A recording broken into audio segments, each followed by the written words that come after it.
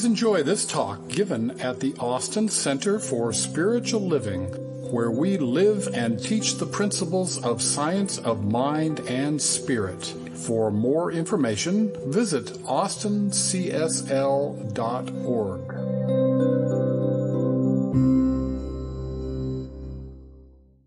Good morning to you once again. Before we get started in what I'm going to be talking about here this morning, and it's on the theme of motivation. And motivation is something that begins within. I was sent a group of little sayings by somebody. I got in the email just recently. And a couple on here that are very relevant, I think, to where we're going this morning. And then there are a couple of others that I just kind of think are amusing. And so I want to give you one of those. Some minds are like concrete, thoroughly mixed up and permanently set. Isn't that neat? And then quit griping about your church. If it was perfect, you couldn't belong.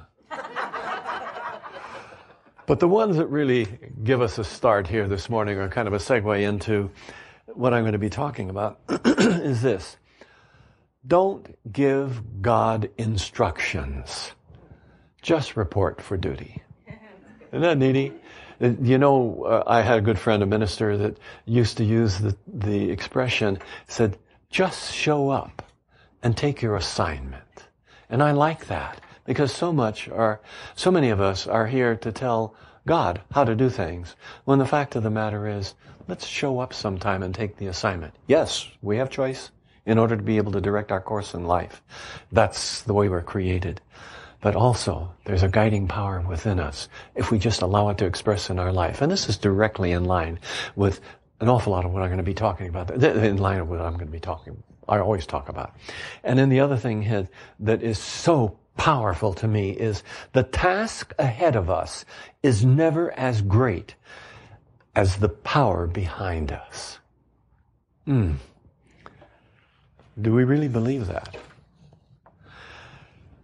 On occasion, I have been asked by somebody who's approached me and said, Richard, I would like very much for you to come to our group, a civic group, our group, or whatever, and give a motivational talk.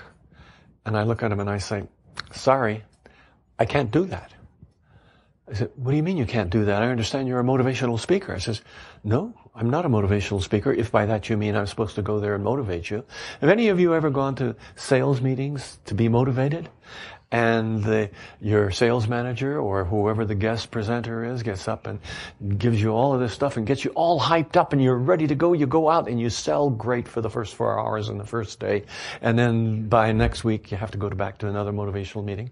Well, that's really the way that is. And I tell them, no, I says, I cannot motivate anybody. I can only hope to inspire people by something that I may say, might trigger an awareness within them or a new idea that may help to change their perception of things.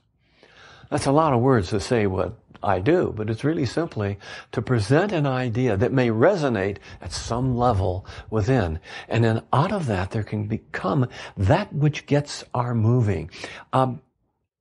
Motivation, simply, there are a lot of definitions. I looked them up. I have a whole sheet full at home, and I decided not to come and bore you with some of the motivations, the definitions of motivation. But I thought about it, and I think that motivation is just what gets us to do what we want to do. And it's that simple. And the realization that I've come to is that everyone is motivated. Everyone is already motivated. And if you don't know the effects of motivation in your life, look at your life. Because you see, I think there's what we might call positive motivation and negative motivation. That is motivation that moves you to do things that add value to your life, to the lives of others, to the context within which you live. And then there's motivation that kind of extracts it, or at the very best is just neutral, normal, does nothing. You say, well, how can that be motivation? That's to get you moving. Well, a lot of people need to get moving or want to get moving to do nothing. Or they get so busy, they're moving in so many different directions that nothing results as a result of that.